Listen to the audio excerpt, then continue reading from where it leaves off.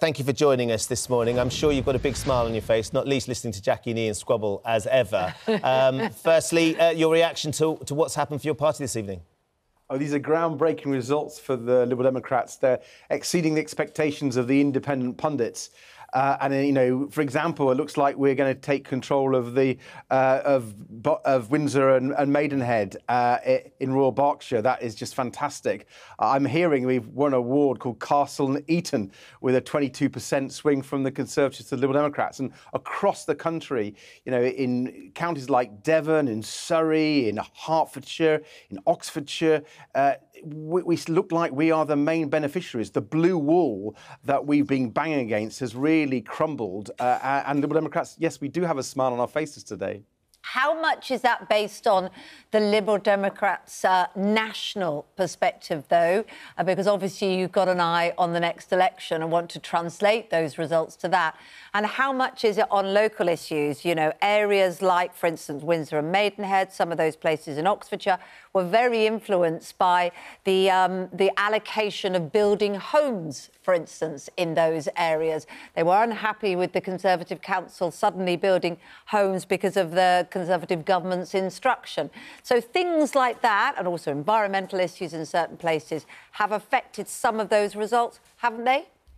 Well, there are always local issues, and that's right in local elections.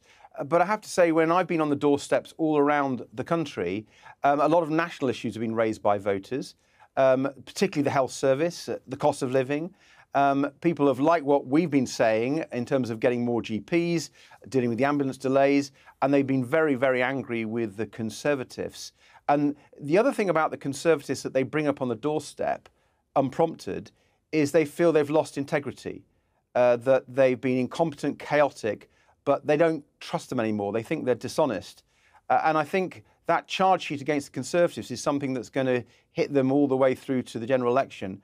I'm just proud of our positive campaigns, though. I mean, for example, sewage.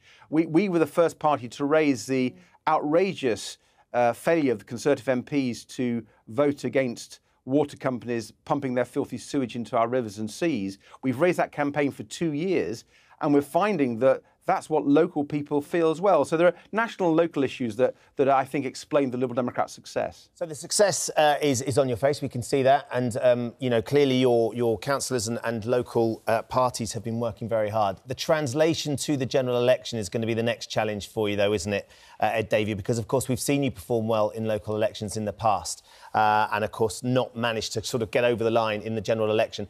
How are you going to do that? How are you going to sort of ensure that these people that have decided that they want Liberal Democrats at the heart of their local councils, that they need their MPs to be Liberal Democrats as well? Well, if you look at the history, almost every single Liberal Democrat MP in the last 20, 30 years got elected on the basis of having done really well at the local government level in terms of that success and showing people what we can do if you elect us. So I really believe that this huge success that we're having today, and indeed had last year, shows that we're ready for the general election and can take seats off the Conservatives. And particularly across the blue wall that I've been talking about, Tory heartlands. We showed in those parliamentary by-elections, didn't we, in Buckinghamshire, in Cheshire and Amersham, in North Shropshire, seat the Tories have held for 200 years, in East Devon, in Tiverton, Honiton, that we could beat Conservative MPs in their heartlands. And now we have not just one set of local elections, but 2 sets of local elections where it's been Liberal Democrats making the most gains in those Tory heartlands, in seats that the Tories have to lose to be thrown out of government. So, in many parts of the country, if you want to get rid of Conservative MPs in the next general election, it'll be the Liberal Democrats who are the powerful vote.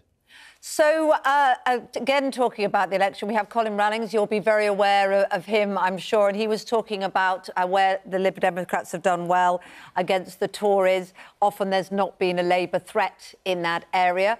2 questions, really. Would you consider some kind of alliance with Labour? And is your main focus, really, get the Conservatives out?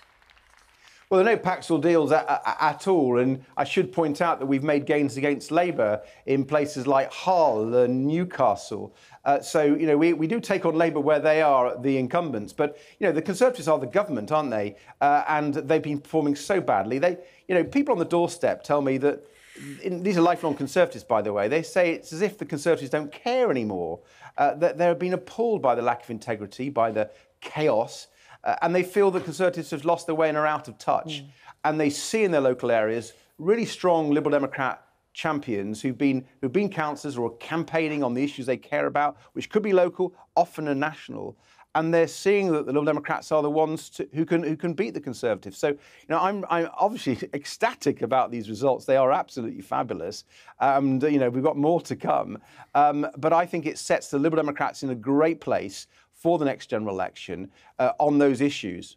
Can we just briefly on the question that we started as we came in, because Ian and Jackie were bickering so beautifully about voter ID at the polling stations. It seems like we've got one or two of our viewers getting in touch saying they've really struggled. I wonder what, anecdotally, your reaction has been to that. Is voter ID for voting, is that something the Liberal Democrats are going to continue to try and sort of stand against? Or is it something you think, actually, do you know what, it's going to be an important part going forward in elections?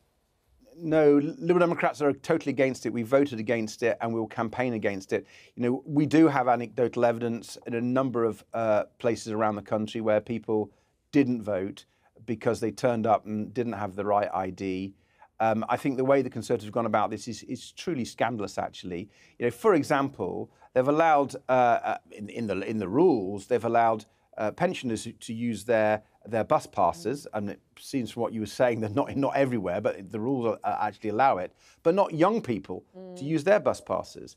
So, I don't know what Ian Dale and Conservatives are going to say about that, but I just think that is outrageous abuse of our democracy. There's, as Jackie Smith was saying, there's no evidence for this whatsoever. The Independent Electoral Commission are deeply worried about it, and the evidence we've seen, it may not have changed the results of lots of places, but that doesn't matter. Okay. People should be able to vote. Yeah. And when they turn up their polling stations, they make that effort. The idea that they are refused the right to vote is quite outrageous. OK. Ed Davey, we're going to have to leave it there, but thank you very much for joining us this morning. Thank you very much indeed.